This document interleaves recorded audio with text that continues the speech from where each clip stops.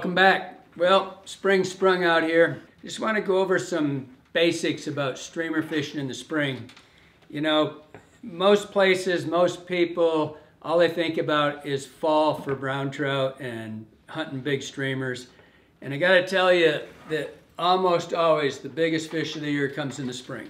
There's a lot of things about spring fishing that people have misconceptions about, and I want to just kind of cover a little bit. First and foremost, high dirty water is not your enemy. Don't be afraid of that stuff.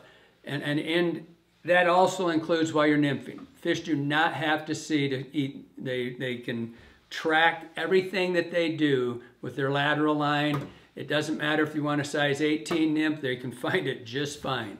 But we're gonna make it a little easier on them. Trout hunt by wavelength, right? They detect things in the water. And the thing about spring and big water and dirty water is that you get a lot of dislodgement. You get a lot of food source getting pushed down the river. Your fish are coming out of a kind of a hyperphagic stage where they haven't eaten much all winter.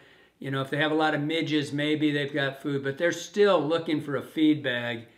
And if you think about spring, it's the same for every animal on earth. In the spring, you've got green grass, which feeds all your deer, all your birds come in, all the things happen. And the same thing is with dirty water. Dirty water is pushing bugs down, pushing everything around, and it's just making a lot of food source for your fish, so it's an optimum time for the trout to come in and just look for more food, right? They're trying to put on weight early in the season. And so when you're looking at your flies, I've got a whole bunch of them up here. I got a bunch of new D&Ds and kill whitey and different stuff. And I want to just go over a couple things, and then I'm going to contradict myself slightly, right? But first I'm going to go over the size of the bugs.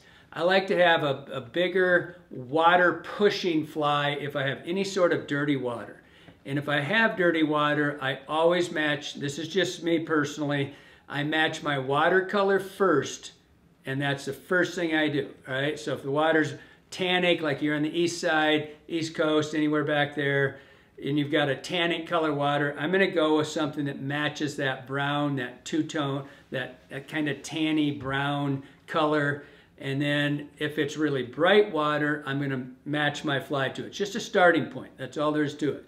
But what I'm gonna do on every one of these, what you're gonna see, is like on the D&Ds, again, I'm not worried about the flash so much in the dirty water, I'm more worried about, like I'm gonna take something dark, right? So my two basic colors, no matter what in the spring, are black and olive. That's gonna be my kind of my general color. But then, because I'm anticipating dirty water. But if it's not there, now I'm gonna make it a little easy on the fish. I'm gonna give them something flashy, right? And so you're gonna get into these D&Ds like that Fire Tiger or Buck Rogers colors, Johnny's Kill Whitey. And again, think about what's out there. You've got last year's rainbow trout that are now about this long, pre-par fish that are that long. If you've got any, if you're in the East Coast, you've got shad, you've got smelt.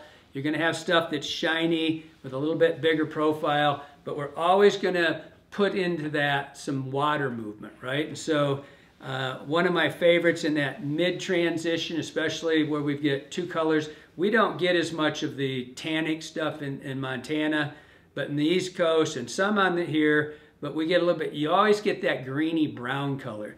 And I really like these tan two-tone colors. This is a two-tone dungeon, which is got the bigger head on it. This is one of my favorite spring flies. It's got a bigger head, pushes a little bit more water. So if we've got any color to the water, we're making it easy on the fish to find the fly because they're tracking that wavelength, that water displacement that the head's doing.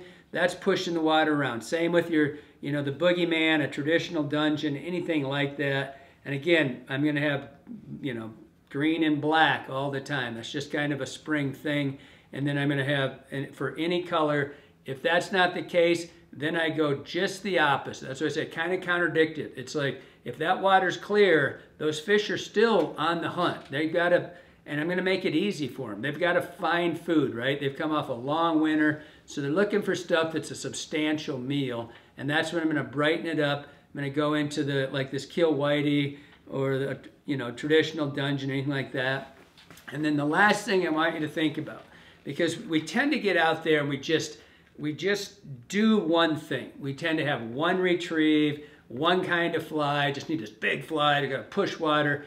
Well, you've also got a lot of fry in the water. You got a lot of juvenile springfish that are there that they're not that big. So you're going through all the colors, and most of you have heard my thing where I go through about a half a dozen colors, you know, white, black, tan, olive, chartreuse, blue, pink, anything like that. I kind of rotate through my colors quickly. But what we don't do is we don't reduce the size of our fly. And I get asked that constantly, especially for beginner anglers. You know, can I fish a fly that's not this big? Well, hell yeah, you can. We've caught so many fish, and you know, we've kind of lost our way with the smaller flies. So I would really encourage you, like I put in here, I put this little barely legal in here. You could even go down to a traditional style fly. It doesn't hurt to, if you've got, they're still out there eating smaller stuff. If you've got like a Mickey fin or a Black Nose Dace, some of the traditional, you know, gray ghost style flies like that, woolly buggers, phenomenal flies, right? So don't be afraid to go out and change it up. And that's what the big contradiction. I'm gonna start big always to see if I can get reactionary, but if that doesn't work, don't be afraid to scale it down to a traditional fly that's maybe 2.5 inches long.